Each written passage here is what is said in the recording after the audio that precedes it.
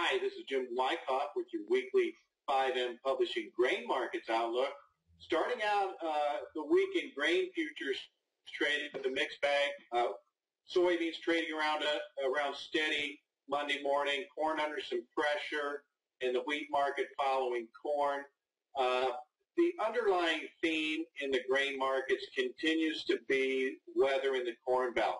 Now, we have seen some heavy rains and flooding that maybe is adding some short covering buying interest to corn and soybeans because of maybe some ponding in fields.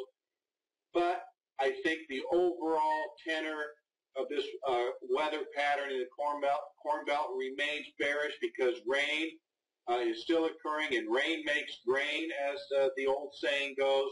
So I've got to say the overall weather patterns in the Corn Belt are going to continue to favor the bears. In the extended forecast, we still don't have any hot or dry weather. However, as we move to the end of the June month and into July, that is when weather patterns historically have changed.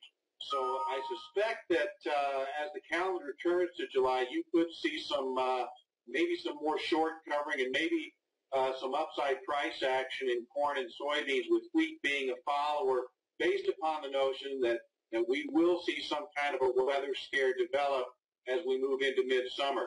Remember that history shows that virtually every year in the grain markets during the summer growing season in the U.S., there is some degree of a weather market scare.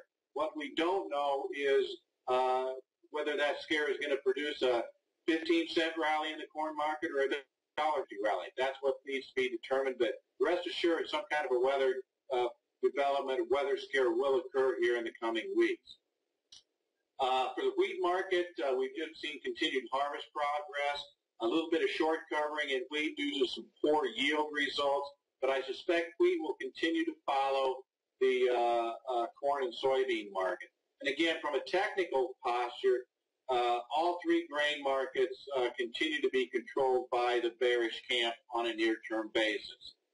That's it for this week. Jim Wyckoff reporting.